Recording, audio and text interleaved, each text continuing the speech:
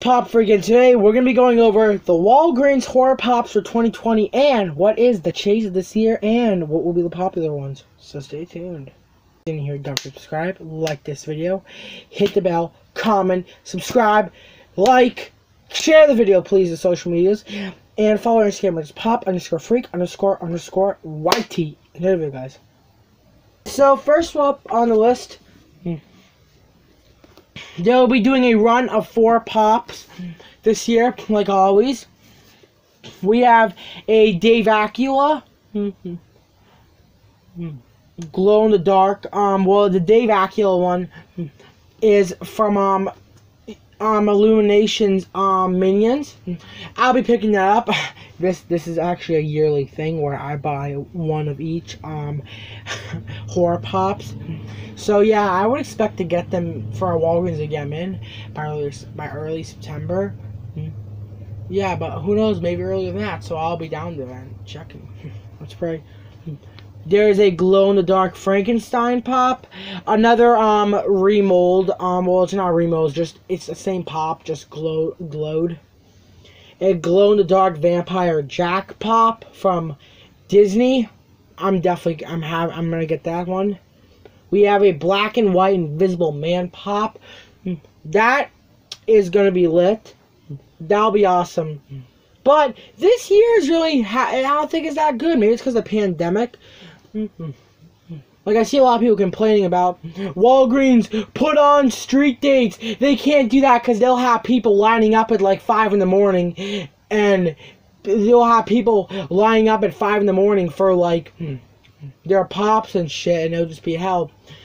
So it's kind of unpredictable.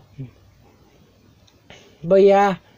The one that is going to be popular this year is probably going to be the black and white Invisible Man and the glow-in-the-dark Frankenstein. Yeah, maybe the Vampire Jack or the Dave Acula. Yeah, I actually think it's going to be Dave Acula because I've seen listings of him for like 40+.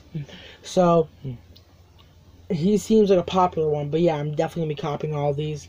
It'd be pretty cool. I think maybe I'll do a video on showing off all my Walgreens Horror Pop exclusives if you guys want to see. But yeah, I feel like the chase this year will in fact be a Patrick Bateman chase or a Mayor chase.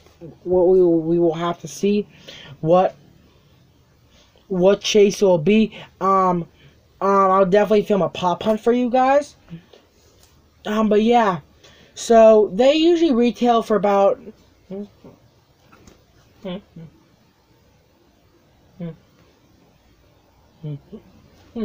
like $13, I would say. Well, I don't know, like 12 maybe. I don't know, but I don't know. They're a little pricey though.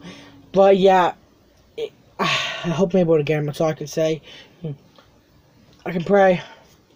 But yeah, guys, that's gonna wrap it up. Comment on this video what you think will be the popular one and which ones you're going after for. Like I said, I will go after for them all because I am addicted, and us pop collectors fell in, and we just get pops just to get them. We can't go out I can't go out 1 week, or I would say I can't go out 2 weeks without having a pop in my possession that is new for me to look at.